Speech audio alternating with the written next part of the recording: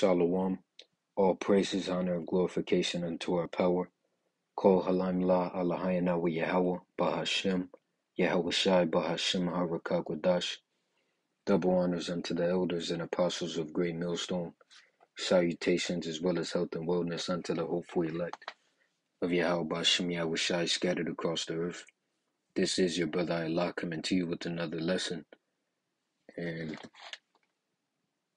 Lord willing, this lesson will be entitled Favor is Deceitful and Beauty is Vain. Don't be fooled by looks, brothers. It's more to it. And this lesson will be dealing with the element of purpose. And Lord willing, the elect of Yahweh Bashim, I wish I be edified. So the first scripture that I want to get is, it contains part of that quote. Well, not quote. Part of that scripture within the title, right? And that's the beginning. Favor is deceitful and beauty is vain. And the rest is but a woman that feareth the Lord, she shall be praised. So, we're in this hellhole, but we have to keep in mind the ordinances, if you will, of the Lord, right? Because brothers do what they do, yeah, you may, right? But because these women don't really contain the performance of walking in their purpose, because they don't, why? Because they don't know what their purpose is. So brothers, deal with women and whatever, I don't want to get too much into that. I just want it to be plain and straight to the point. I don't want to, so yeah, but we have to keep in mind, once again, the ordinances of the Lord, right? And really, I was watching this video, and it was a guy, you got guys out here that do the gold digger pranks or whatever, to test to see if a woman's a so-called gold digger.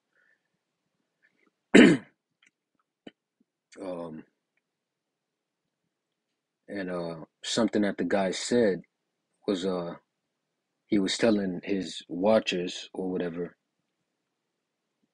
don't be fooled by what he said. Don't be fooled by a pretty face and a fat ass, So, which I was gonna put that, but I changed it up a bit. Don't be fooled by looks, brothers. It's more to it, because YouTube with their sensitivity, if you will, right? So,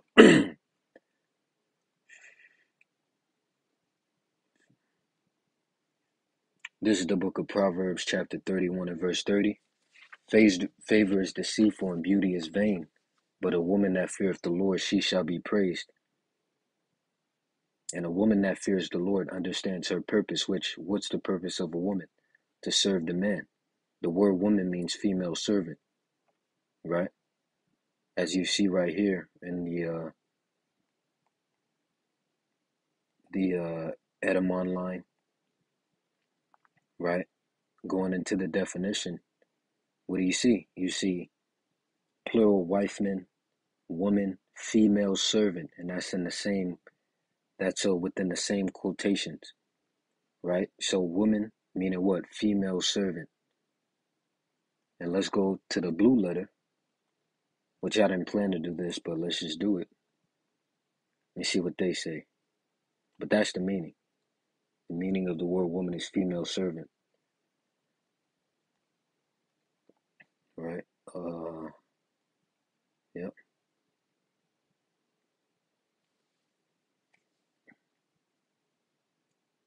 Woman opposite of man.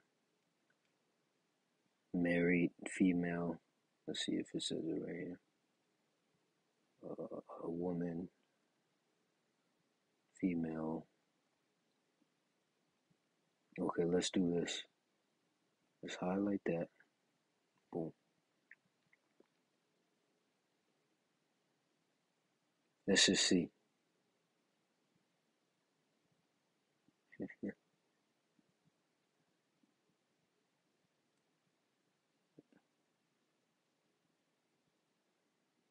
Hold tight. It probably won't say it in here, but look at this shit. Fear of women, please. But yeah, I just wanted to see if they would bring it out in the blue letter. But this is the meaning, Woman meaning what? Female servant. And who is the woman to serve? The man, right? When you go into the order, right?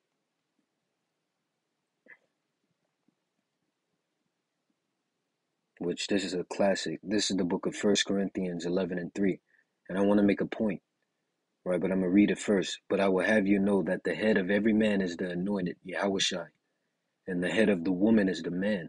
And the head of the anointed, Yahushai, is the Most High, which the Most High's name is Yahweh, right? Meaning he is. And the Most High's son's name is Yahushai, meaning he delivers, or he is the deliverer, right? But what do we know? We know that the purpose of man is to what? Serve the Lord, right? Because the word man goes into servant as well, if I'm not mistaken. But man is the servant to the Lord. The woman is the servant to the man, right? So when you look at it, it says that the head of every man is the anointed, right? And what do the scriptures say? Damn it. Ecclesiastes 12 and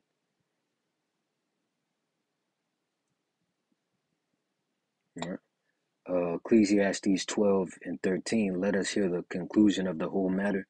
Fear the Most High and keep His commandments, for this is the whole duty of man. But sticking to the point,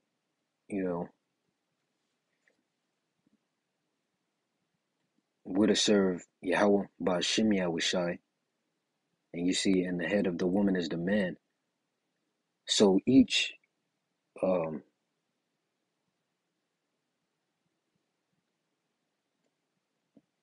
don't know how to word it, but you should get what I'm saying, right? And the head of the woman is the man. So the woman her purpose is to serve the man, and the head of the anointed is the Most High, which our Lord Yahushai did serve the Most High. When you know, you see.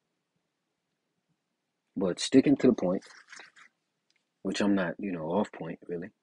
But once again, the purpose of the woman is to serve the man, and that includes her being an asset, right? Because there's no gray area in regards to an asset and a liability. It's either one or the other, right? So the woman is to prove herself to you, right? What is she proving? She's supposed to prove why she is equipped to be an asset and to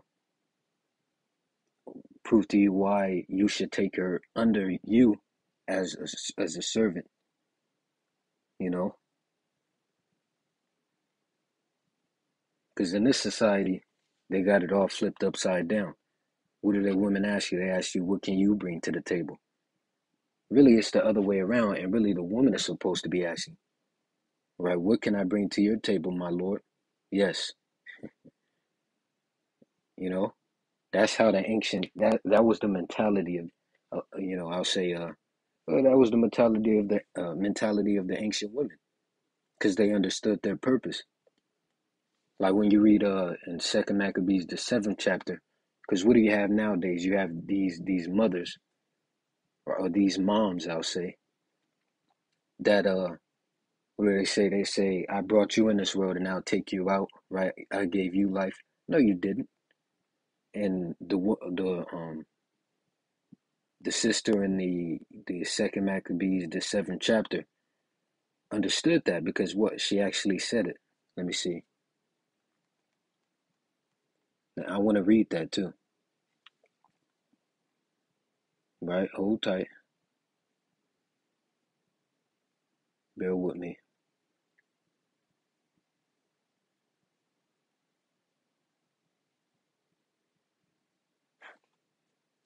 Hold tight.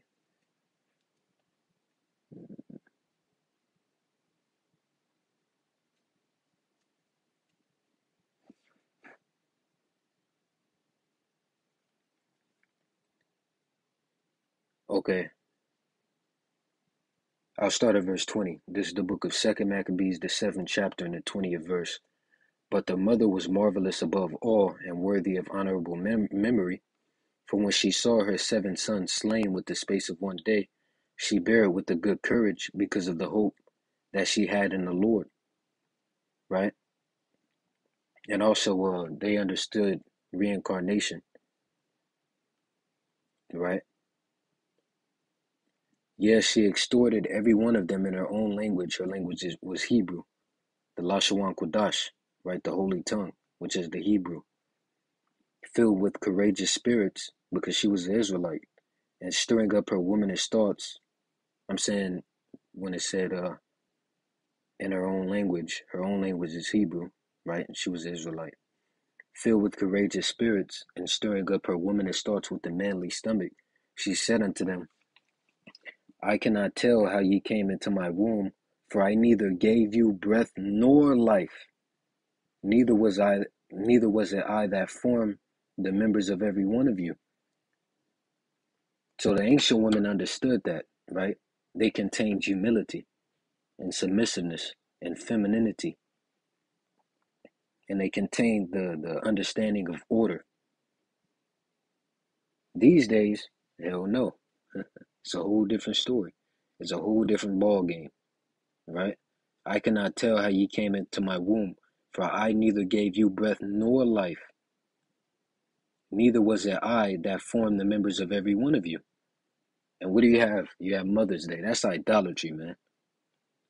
And so is Father's Day. That's not in the scriptures, you know. But doubtless the creator of the world who formed it, see that? So who gave us life? But doubtless the creator of the world, right? Who formed the generation of man and found out the beginning of all things, will also of his own mercy give you breath and life again, showing you what? Reincarnation.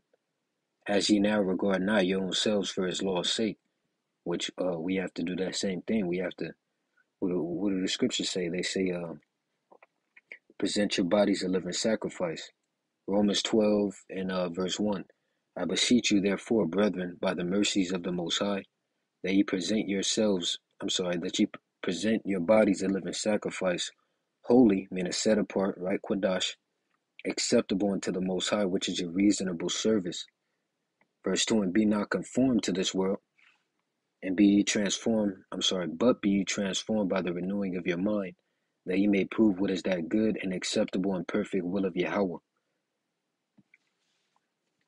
You see, so get a little excited. You know, the spirit is flowing. The water Yahweh Bashim Yahushai. But the next scripture that I had planned to get out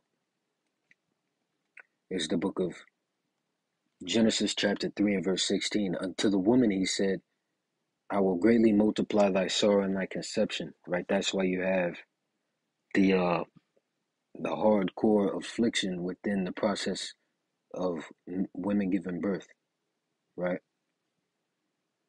Or women, yeah, you know. And so it says, unto the woman he said, I will greatly multiply thy sorrow and thy conception.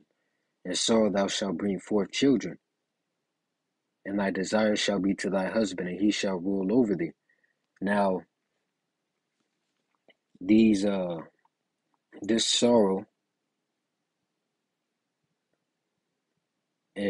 within the process of conception that was greatly multiplied, that was a curse.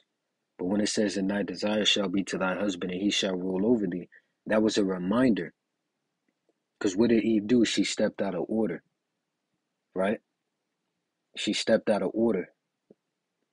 The man is to lead, the woman is to follow. She didn't do that. She stepped into the role of leading. And now everything is fucked up. And that's what the scriptures say, right? Through the woman we all die. Let's read it in the Bible, man. Is that me saying it? No. Ecclesiasticus 25 and 24. And Adam stepped out of line too, though. He stepped out of order too because he followed the damn woman. You don't follow the damn woman.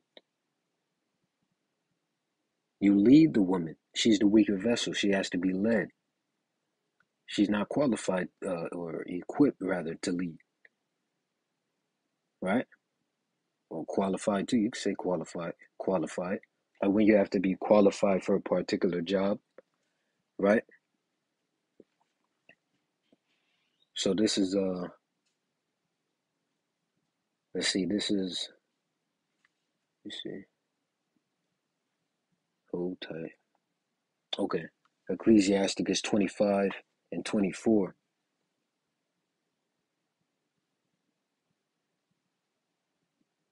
Hold tight.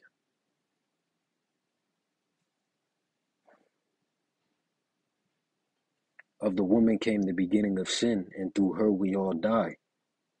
You see, so that's not just me saying it, that's within the word of the Lord. We just read it. Right? So that's the truth. It's facts, you know.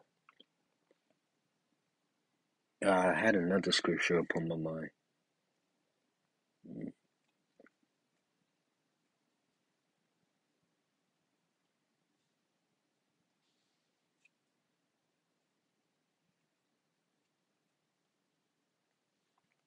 Right, but yeah, that's what happened. Eve stepped out of order, and so did Adam. Even I believe even the Lord said that. Let me see. Hold tight.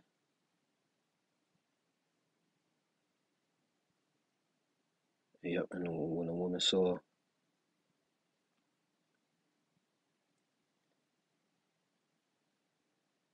right here, this is what the Lord said.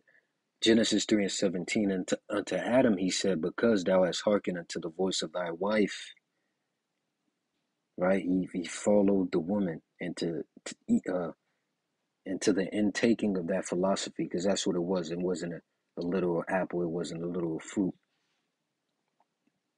right? That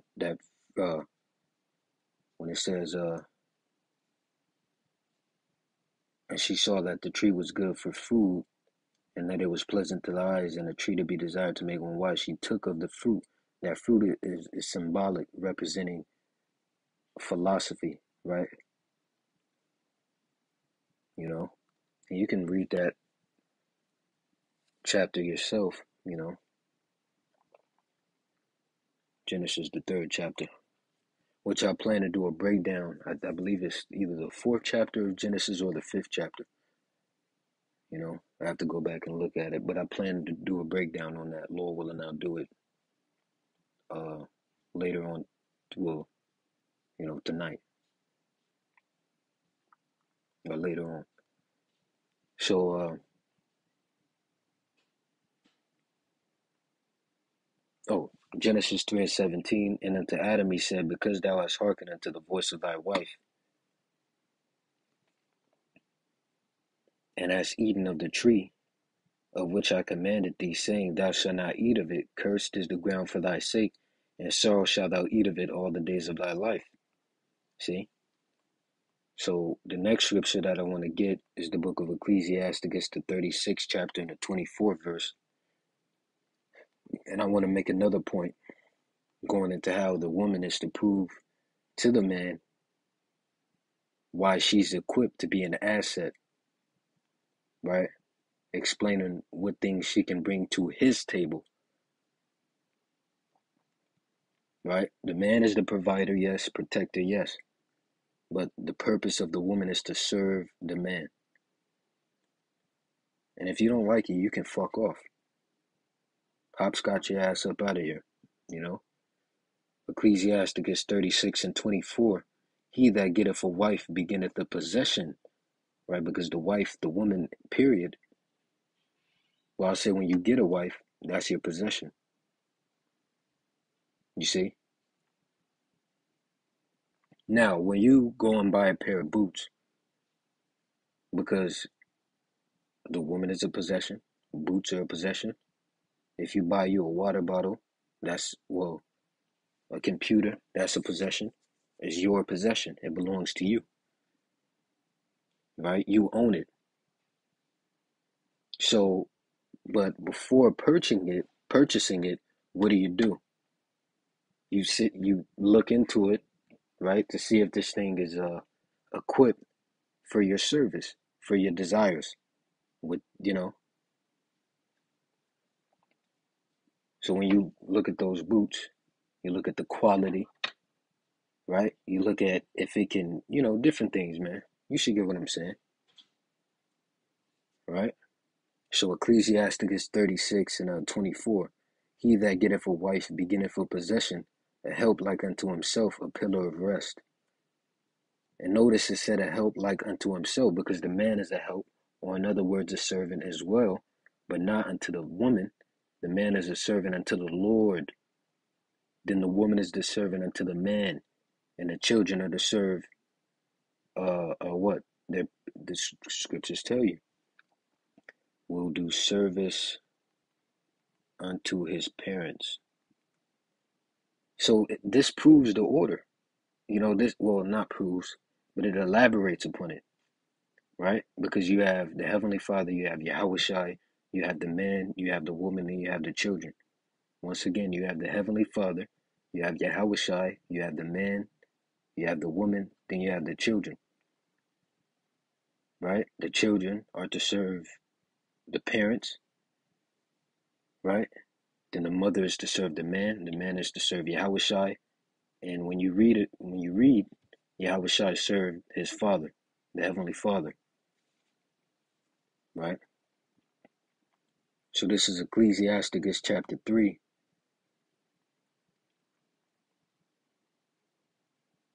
and verse 7, right? Here's the point. He that feareth the Lord will honor his father and will do service unto his parents as to his masters. One that does service is a servant, right?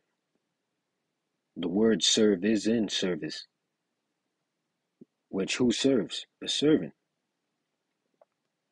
You see, so there you go. So get the book of Ecclesiasticus 9 and 8. Turn away thine eye from a beautiful woman. Not to say that you can't look at a woman, right? You find a woman attractive, you gotta turn your head and not look at her. That's not what that's saying, right? You gotta use wisdom, right? Don't let beauty cause you to fall. But the scriptures say that stumble not at the beauty of a woman, right? So turn away thine eye from a beautiful woman and look not upon another's beauty. Yeah, you're not even to look at another man's woman. No. For many have been deceived by the beauty of a woman, for herewith love is kindled as a fire. See that? Many have been deceived by the beauty of a woman. Oh, and another thing, in Proverbs, the 31st chapter, and the 30th verse, what did it say? It said, favor is deceitful and beauty is vain. Let's look up the definition of the word vain. Having or showing it. Salakia, no.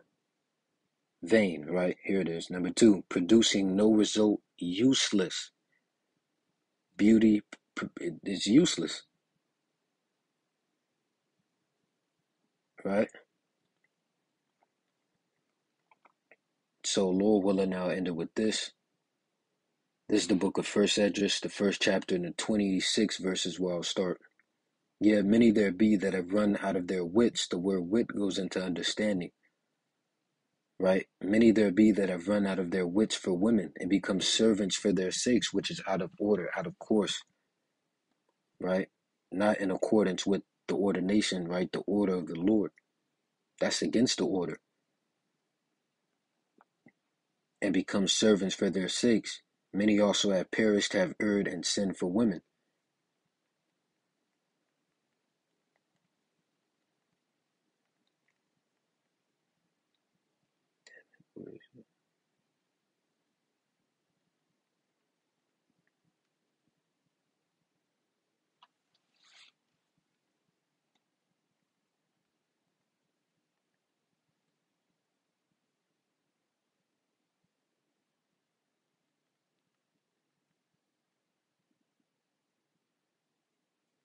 No, I'm trying to find the scripture. Bear with me.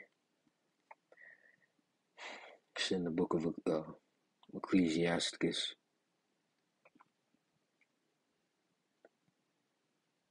This is the book of Ecclesiasticus, the 33rd chapter, in the 19th verse. Give not thy son and wife, thy brother and friend, power over thee while thou livest.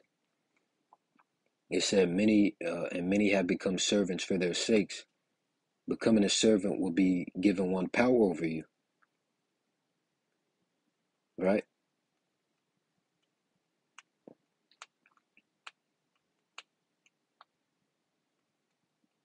Or I'll say submitting unto one's power over you in some cases, right? So give not thy son and wife, thy brother and friend, power over thee while thou livest, and give not thy goods to another, lest they repent thee and thou entreat for the same again.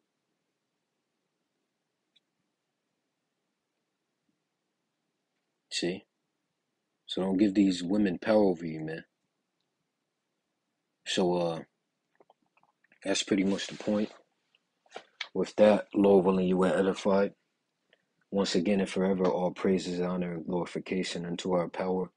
Call Halayim La Alahayna wa Yahweh Bahashim, Yahweh Shai Bahashim Harakak Wadash. Double honors unto the elders and apostles of Great Millstone. Salutations as well as health and wellness unto the hopeful elect of Yahweh Bahashim Yahweh Shai scattered across the earth. See you in the next lesson, Lord willing. Wa Yahweh Bahashim Yahweh Shai Babakashah Abba Wa Shalom. DTA soon.